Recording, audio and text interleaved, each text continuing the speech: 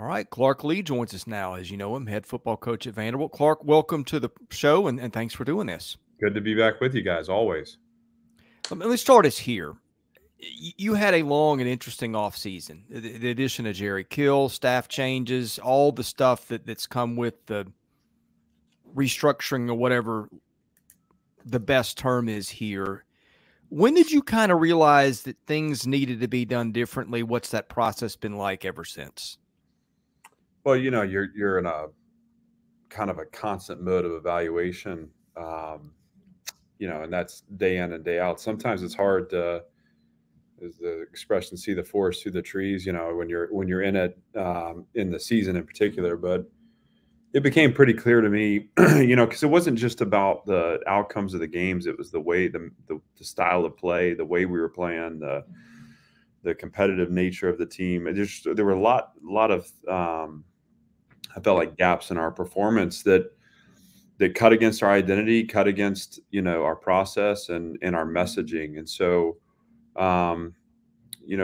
essentially, kind of about mid-season, right when we were playing after the Kentucky game, that was when it first kind of hit me in the face. I think the UNLV game was disappointing, and so was the Wake Forest game. But I believe that there were things that were going on under the surface that hadn't quite revealed themselves until we played against Kentucky. And if you remember, that was offensively a performance where we had 2 turnovers go for touchdown, another that set up possession, I believe, inside the 10-yard line, and then just the nature of the finish and the way we were playing. So that was alarming. It was immediately addressed. But when you're addressing those things in season and you're confronting things, you're doing it in a way to triage, an identity, which again should be set in place through the offseason. And I guess a long way to answer it is just you're constantly evaluating those things. Coming out of fall camp where we started off, with a number of soft tissue issues that we never quite overcame through the course of the season. Those become like little miniature train wrecks that just continue to compound as the year goes on. To the level of connectedness, I felt like, particularly offensively, where I just sensed that somehow the culture was getting undermined and we weren't playing with identity. And all of that, then when walking off the field after the game at Tennessee, just to say, like, I don't know exactly what this is going to look like, but I know that we're not going to stay the same. We have to change to move forward. And certainly that change starts with me. I think it's just the nature in which I evaluate our systems. In some ways, Chris, I think when I look back at 22 and I think about, winning 2 of the last 3 there, and then starting off with 2 wins, there was a point at the beginning of the season where we'd won 4 out of 5 games. I think progress and results can be great and feel great. I also think that they can lie to you, and my attention needs to be on what kind of is under the surface. And that was the impetus for the changes. It was once I kind of got a grip on it, it was easy for me to recognize the things that I felt like were just out of sync with what we want to be, and step into the changes that needed to happen to move us forward. Luke, I'll give you next. Well, Clark, I kind of want to talk about what you're doing, shifting yourself to the defensive coordinator. I was there under Woody Woodenhofer, and Woody and I had conversations after he did it, and he felt like that it not just the technical change, but he just felt like that he got closer to the players. And by that, I mean, and maybe you're already experiencing that in meetings and that type of thing, to where kids that when you were having to oversee everything and not be so involved with the defense, that you may have missed, and learning more about who you can count on Saturdays? Well, first of all, it was one of those things, Luke, where obviously I built my career defensively. I love doing that. I've got a real passion for defensive football, and I think anytime that you're able to interact around your passion, it creates genuine connection. So yes to what your experience was with Woody in terms of just here in the first couple months, like my ability to teach and coach these guys at a different level. And it is different because as the head coach, you got to be careful to empower people to do their job. I was trying to learn how to do mine. I knew that to make this transition, I needed to strengthen everything around me. So I needed a support staff that knew how to function a certain way that was going to kind of keep my plate clean, so to speak. And I knew that I needed strength and leadership on offense. That was something that, stuck out to me in general, but I knew if I was going to take on the defense, I needed some big picture thinkers on offense. And both Tim Beck with 10 seasons of head coaching experience and obviously coordinating experience, and Jerry Kill with however long, 40 years of head coaching experience, whatever it is, he's done it a long time. Those guys are able to make sure that offense is functioning in lockstep. And I'm talking about the process and the procedures and the meetings and the install. And so that means that I can dive in and be a little more narrow in my approach each day with the defensive staff. I have loved that transition. It's reinvigorated me. Now it's certainly made me more busy, so I don't have a lot of time throughout each day, but it's again reconnecting me with my passion, creating authentic and genuine connection with the defensive players, and it's been a ton of fun to this point. Now we haven't given up a point and we haven't given up a yard, so let's talk again after we've done that. And but I'm on fire to improve this program. I'm on fire to improve the on-field performance, the way we play football, and taking on this role was a way that I put a portion of that under my direct leadership and control. And I thought, rather than try to find someone to message through, like, why not just step into that myself and have the opportunity to connect with these guys on that level. Coach, you mentioned some of the soft tissue issues, and I think you've connected that back to, that starting in the weight room and in the strength and conditioning program. Bringing in Robert Steiner, we've heard a lot of good things about him so far. What do you like the most, and what kind of was the impetus of making that change and eventually bringing him in? Yeah, I don't, I want to be careful not to pinpoint one area with responsibility in terms of the health of the team. I think there's a holistic approach to that, and certainly the way we train the team is a part of it, a big part of it.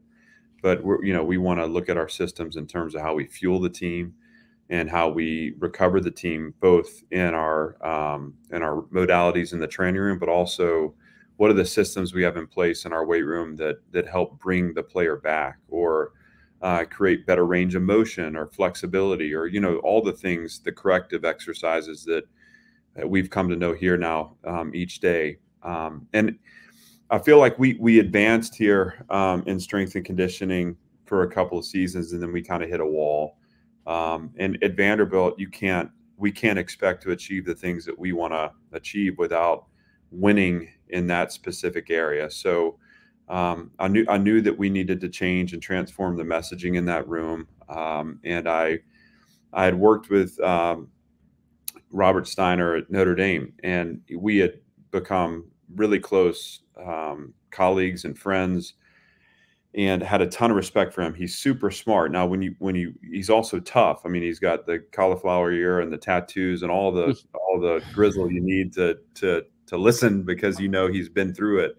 But he's a scientist also, and I think in that room, we're in a unique era where there has to be, your culture's built in the weight room. I felt like if I got that hire right, that there would actually be less need for my voice, right? Because the program now is set off the direction and the course that I envisioned. Our culture, our identity, all of that is communicated clearly through the things that we put in place, but it needs to be operationalized or actualized in habits, behaviors, actions we take. And I think the weight room is a great place for that.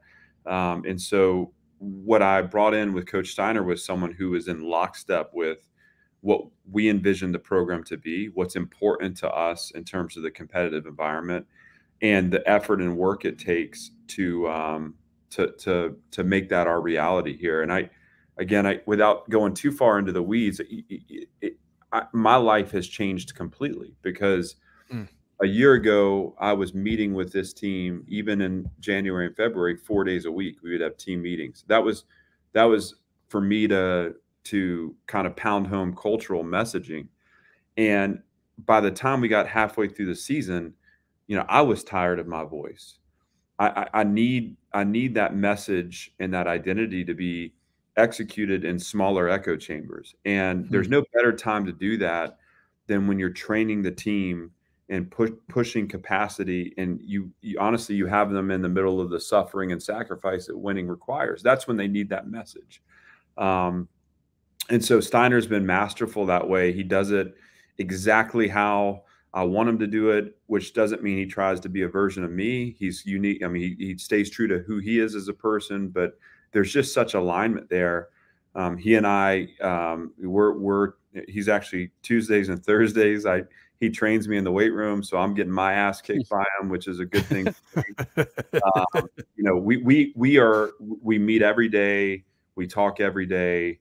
There's a lunch once a week where me and Steiner and Jerry sit down and just chop it up with observations, and those connections and his willingness to be connected and desire to be in lockstep with me. Now I've been in there every day. I've watched him train the team. I've been around the team. I've watched how they've engaged. I think one of the cool things that's come out of this, I see a more confident team. And I guess that maybe that's not a surprise, that when you're training at a certain capacity level and you're having individual breakthroughs, that you are going to walk around with a little more swagger. But, the guys are attacking. They're less hesitant. It used to be on hard days, you could just sense, you could hear a pin drop as they waited in the hallway. Now there's an energy and excitement. And I don't want to come across as saying that, one thing cures all ills. There was an overhaul that happened here to address a lot of the things I felt like needed to change. But certainly I think we've benefited greatly from introducing Steiner to this program and having him develop that level of genuine relationship and authenticity in the weight room.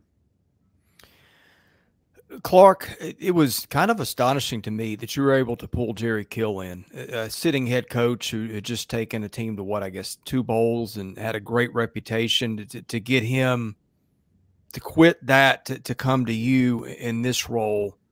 How did that happen? And what was the connection there? Did you have some kind of previous relationship with him, or how did that go down? Because I didn't really expect the great influx of New Mexico State people. That wasn't a thing I had on my radar going into the off season. Well, this all started. Well, I've met Jerry before, not spent a ton of time with him, but competed against him when he was at Minnesota and I was at Syracuse. And I've always just had a great respect for him, as we all have. I mean, he's just got such a reputation as a program builder, and he has a unique way of going about it too, which, I think for me, in my coaching career, I've always looked to learn from people who have a formula that they execute and it works. This was a really hard year for me. I think, and again, I share that, and I know we're speaking to Vandy fans right now. I mean, this is home. This is my place. This is, I came here to win, and I want to win yesterday. I mean, it's like I'm impatient for growth, and I felt like there was so much about progress that made sense to me from year 2 to year 3, retaining systems and retaining people and retaining players. And what I learned through the season was, again, that we have to change. It's change the people or change the people. And it means we're either transforming the way they approach the work and the way they approach the process, or we need to move on from them so that we can interject the new energy and the new mindset, the new attitude towards what we're doing.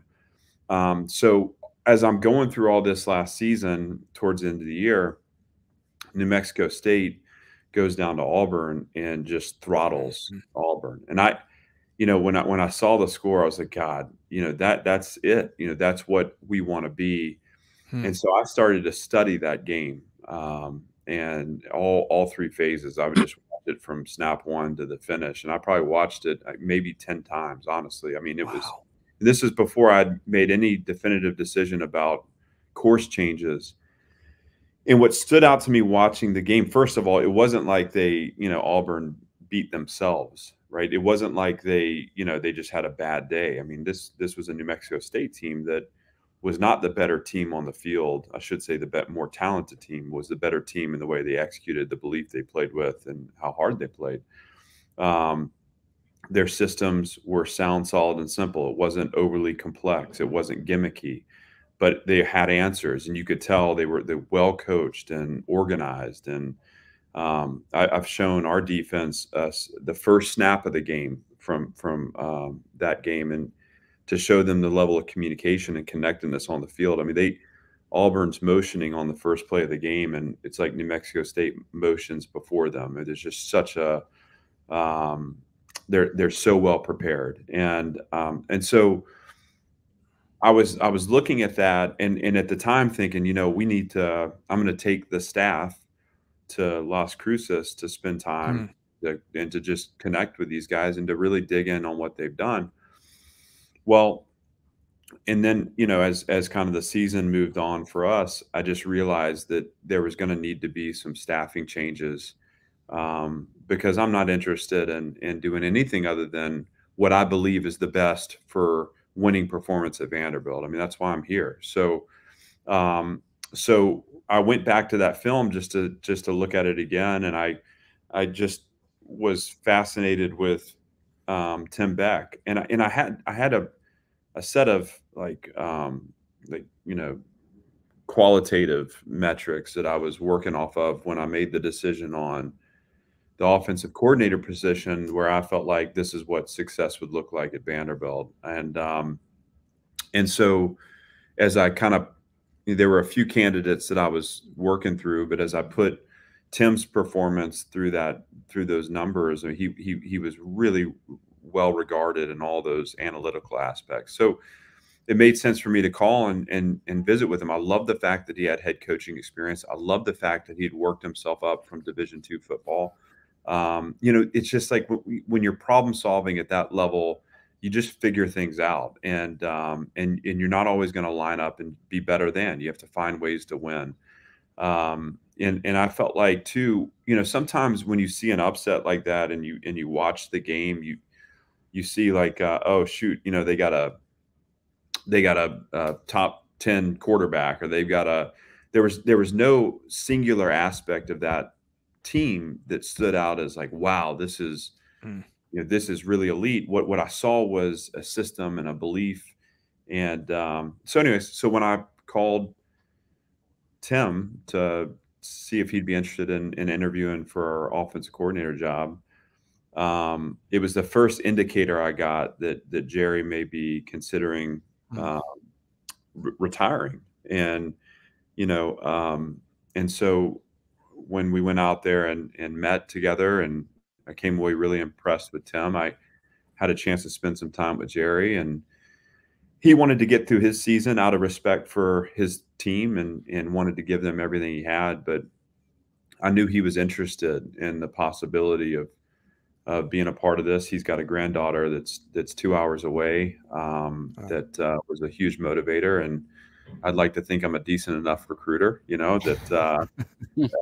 but listen, our mission is his mission. I mean, this is what he longs to do is come to a place like Vanderbilt that has all these great foundational aspects, but we're not set up all the way yet. And his eye and the way he scrutinizes the environment and the resources and things that we need to tighten down. I mean, he's got a great ability to have an impact here with a young head coach that's desperate just to find that level of sustained success. And so I think as he and I got to know each other and got connected, and I realized where he was in his career, and that I had the opportunity to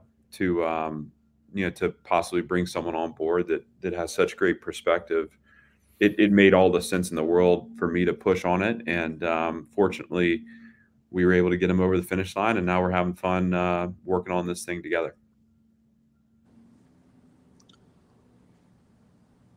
Luke? Yeah, well, Clark, one other thing I wanted to ask you about the defensive side of the ball.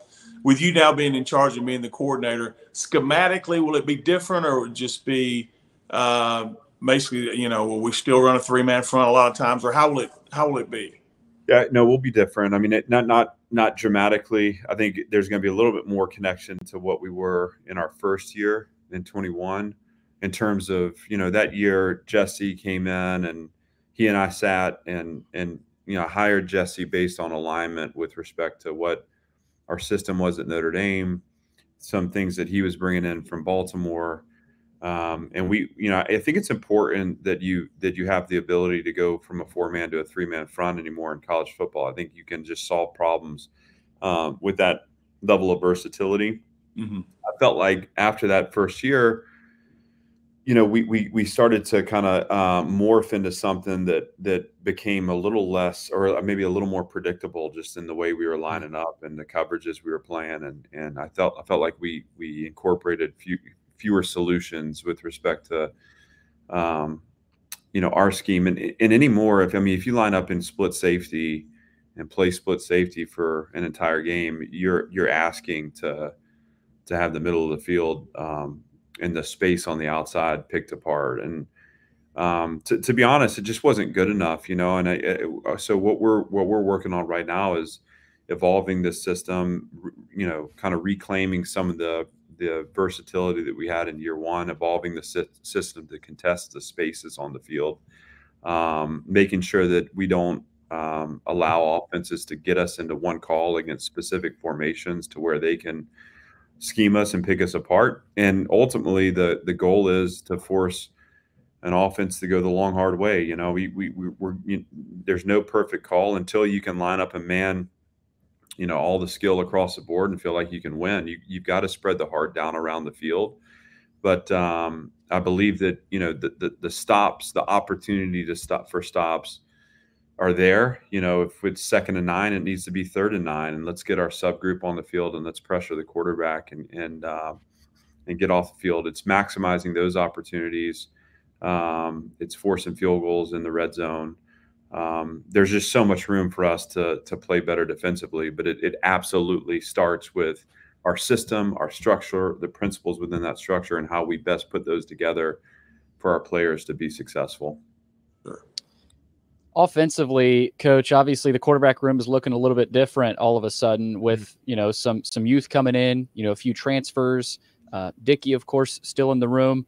Big quarterback room. What I guess, where do you go in terms of, because there are a lot of questions from fans about, who's the guy, yada, yada. I'm sure you get those all the time, but what do you look at now? I know spring ball hasn't even started yet, but where is the thought process there of maybe bringing in a different style of quarterback and where you go from here and implementing what Tim Beck wants to do offensively in that room? Well, you guys are going to get tired of me because this is going to start the course of like a 5-month,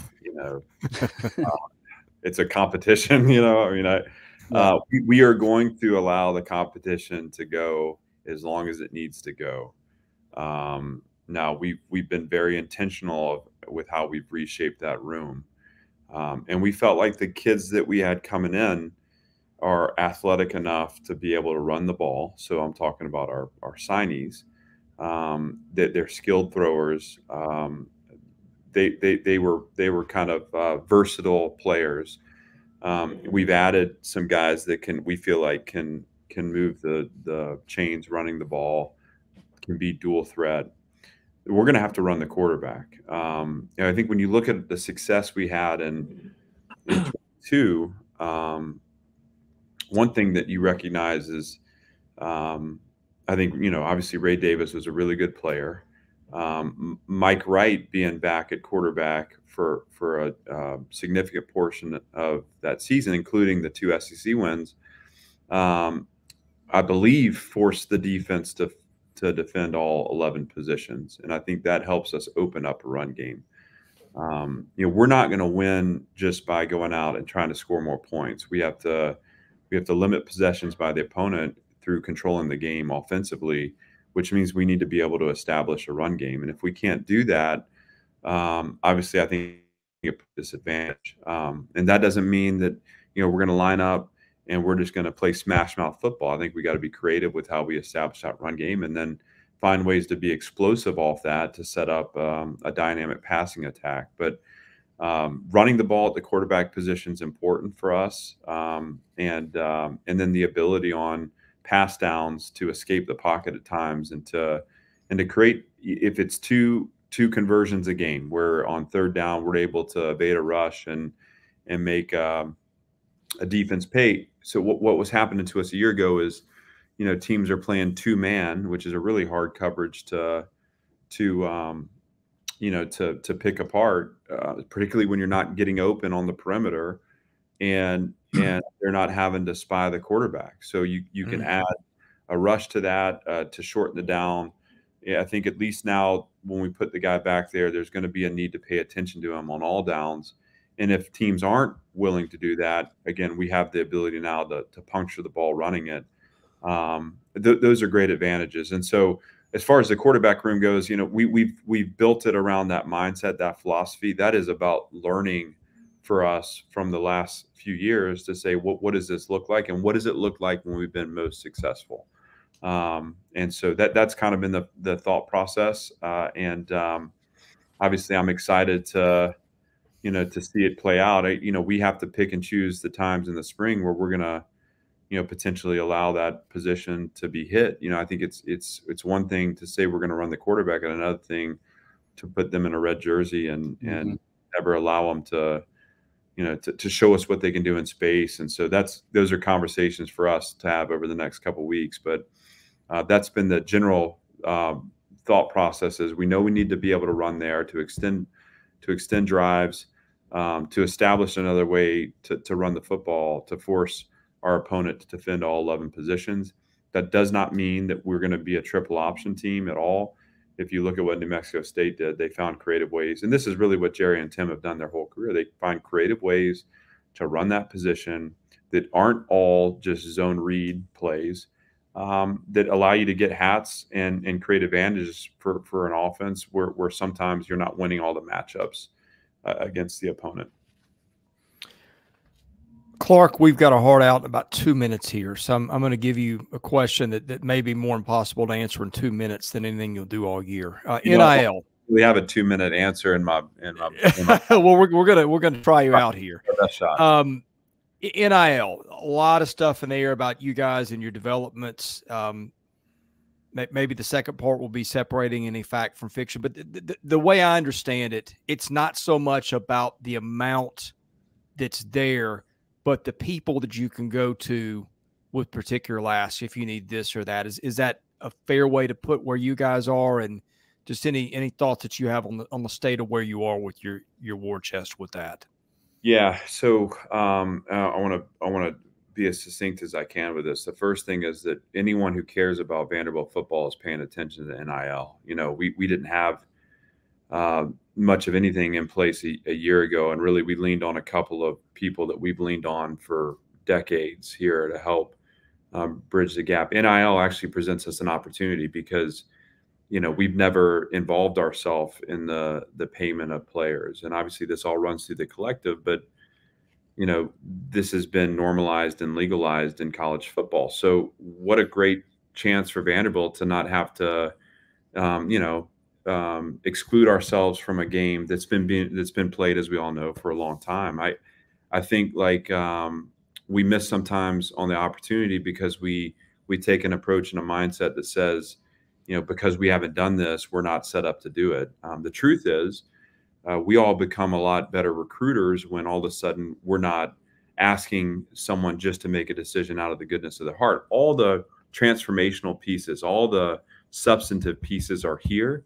The relationship pieces, we do really well with kids and families on our campus. Our ability to retain this recruiting class, though we went through turmoil both as a staff and in the season, had nothing to do with NIL. Nothing. It has to do with the sense of connection that was built in the recruiting process, and specifically my involvement in that process with these prospects and their families. Because in the end, when the assistant coach leaves or the coordinator leaves, there has to be something that maintains connection. So that said, Candace and I have had really direct conversations about what this needs to look like. And she has not flinched at all with respect to making sure that we are moving this in the direction that allows us to be competitive. And so I can't give her enough credit for her willingness to step in and step up and to reimagine this. And so to answer your question, yes, I think anytime the athletic director is on board and involved and understands, but you don't have a program or a team if you don't have NIL, and the more NIL you have, the better team you will have. That is the reality of the world we live in now. And I don't care how good of a coach you are. You can only coach a team to a certain point of progress. You need to make sure you're retaining the players you're developing and that you're going out in the portal and you're able to add pieces that can help move the product forward. We are under construction here. We are somewhere in flux with respect to the quality of our facilities and the vision for the future. Again, I go back to anyone that cares about Vanderbilt football needs to care about NIL, because this is an opportunity for us to step in and have something that ultimately means that someone can come here and not have any compromises. Hey, Clark, thanks so much. I'm sorry we didn't have a little more time today. You can blame Billy for that. But Billy's holding we blame Billy for everything around here. But thank you so much for joining us. For Luke and Billy, I'm Chris Lee. Clark Lee, of course, Vanderbilt football coach, has been our guest. We appreciate you watching and listening to the VandySports podcast. All right, we're good.